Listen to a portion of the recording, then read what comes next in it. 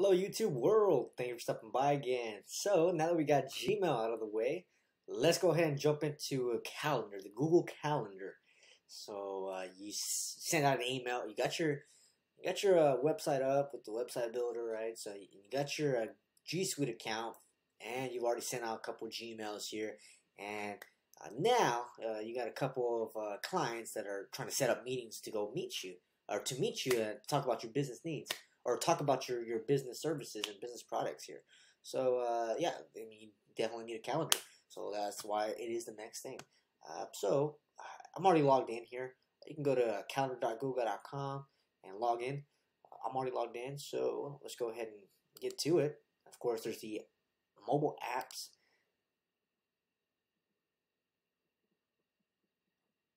All right, and now that we're in, we got this is a brand new account here, so it's not gonna have any type of events.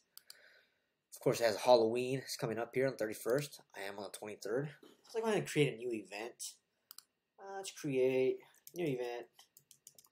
All right, it's going to be today at 1 p.m. I want to say it's like at, I think it's 12:30 right now. So yeah, I'm going to say 1 p.m. And it finishes at 2, and it does end today. So it's not going to be a repeat. It's just going to be a regular event. I'm going to do Houston Zoo. All right. And then going to the zoo.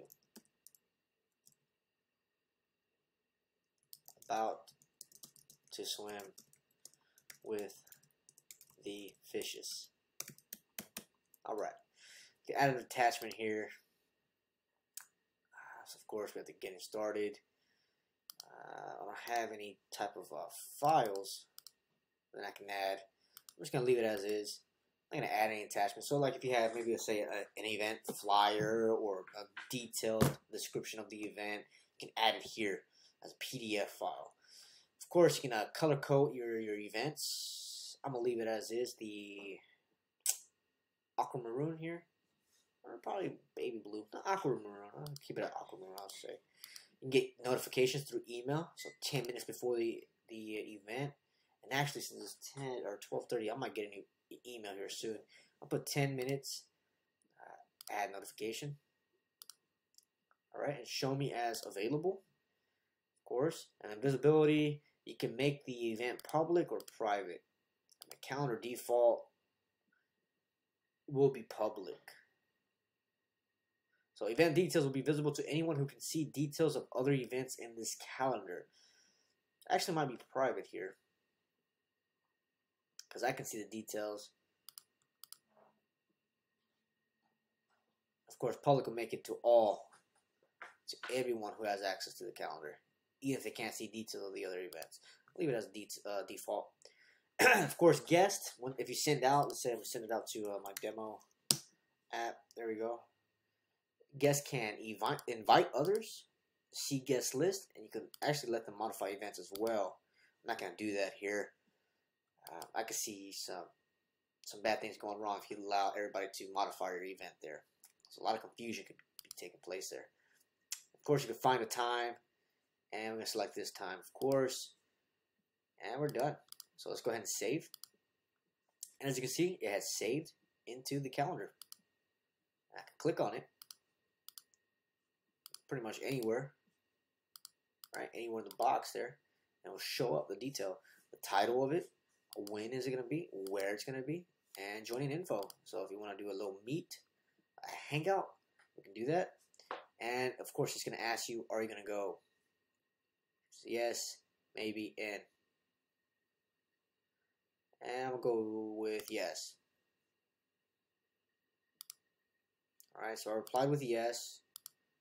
Of course, if I hit the actual title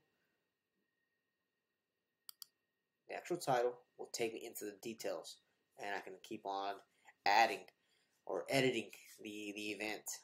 So not because I'm a guest, but because I'm the one that created the event. So if you give access to your guests to modify, they'll be able to do that as well. All right, of course, you can do a monthly calendar, 4 days, agenda. That's pretty neat. So showing events until January 15th, 2018. All right. December 31st is a Sunday. That is awesome. That is awesome. Okay.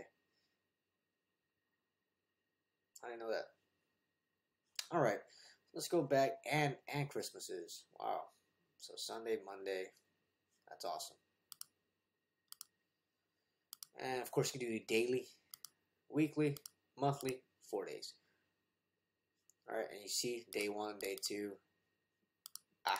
Day 1, day 2, day 3, day 4. A week, month. Yeah. You can refresh. Of course, you can print. You want to print your calendar, depending on what you have here. See, I have week and wants to print out the week calendar. I have day and wants to print out the day calendar. Of course, add some events so you can have something to print. You don't just want to print 8, unless actually this would be that's a good setup for like a workout or something. If you need some empty boxes to fill in, actually be good right there. Yeah, I mean, we have docs, so if you want to do that, we can do it in docs as well. So yeah, the event calendar is pretty straightforward. Pretty yeah.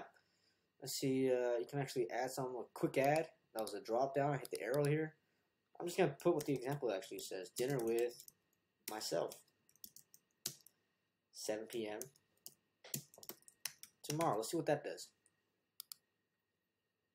And it automatically knows when tomorrow is. That's awesome. Lunch with coworker next week, or I'm put 4 p.m. next week. Does it know what next week is? And as you can see, it did not put next week. It set it for today. So there's a couple things here. I guess we can't be that lucky. Dinner with coworker. I'll put next week is the 30th. October 30th. 4 p.m. And it does add it. So it didn't do next week. It didn't like next week. But I did put the date, October 30th, and it did do it. Of course, it automatically assumes 2017. I wonder if brunch with you, and my battery's getting low with this the mouths here. With you, brunch with you. I'm gonna put 3 p.m. I'm also gonna put a day that's already passed, October 9th. And it does save it for 2018. Undo that. It's pretty neat. Alright, and as usual, like in the Gmail here, we have the settings. We have comfortable, cozy, compact. Compact is pretty much compresses everything together. Cozy, a little bit less, and comfortable. It has more space between all the elements here. So just look at the day, week, month, 4 days. See what I'm talking about. Cozy, compact, comfortable. Alright. Of course, the settings tab. We have your general. Language, country, we already have that. Central time zone. I am central. Date format. If you want to change the date format, you can. I like it that way. Time format. If you want to do 2400, I like the regular. Notifications. I don't want any notifications. Events from Gmail add automatically. So if someone sends you an event in Gmail, they'll automatically add to your calendar. I'm going to leave it like that. Default event duration, 60 minutes. That is usual for events. Week starts on a Sunday. I'm going to leave it at that. Working hours. So show a warning to other people when they invite me to an event outside my working hours. So if I don't have working hours and you invite me outside of my working hours, it's gonna let them know. Okay, so that's pretty cool. I really like that there. Dim past events, dim recurring events. Show weekends and week and month view. I like that. Default view is week. Custom view is 4 days. Alright, and then location, you can set your location where you're at right now. You can also show weather based on my location. I like Fahrenheit. Okay, show events you have declined. Yes. Automatically add invitations to my calendar. Yes. Alternate calendar, you can actually put Chinese calendar, Hebrew calendar, and I don't have a Persian calendar, but we're going to stick with the Gregorian calendar, which is the regular calendar that we have here. Gregorian calendar. If you don't know what that is here, I want to say it was developed by the Romans.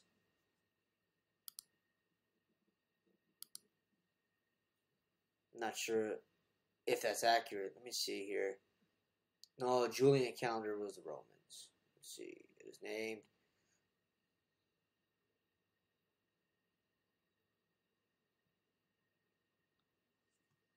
Why are we even looking at this? So,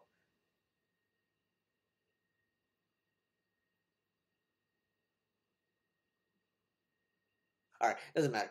Anyway, back to that. But it is the Gregorian calendar that we're on here. So save. And that's that. We are actually done with the calendar. So very straightforward application. It's not the 44 minutes that we saw here on with Gmail. You know, just Gmail has actually a lot more. Calendar is just that one little application, just setting up events. So, of course, you can look for more there. We have 2018 Valentine's on a Wednesday, and Martin Luther King Day. Yeah, so we're done here. My calendars. Of course, we have calendars for me. Display only this calendar. They can display all the other calendars.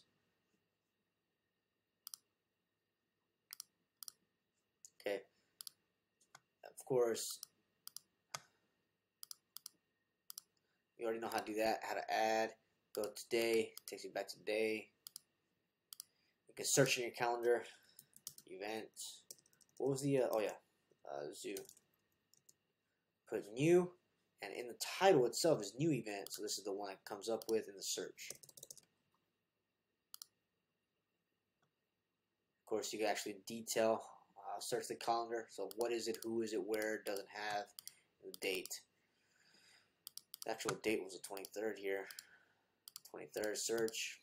And it takes me back to the new event. And then lunch with the coworker next week. Remember, I put the try to do the quick ad next week. It didn't get picked up as the following week, unfortunately. I added it for this day. So we can print the calendar as well. Okay. And we're done. So that's done with the calendar.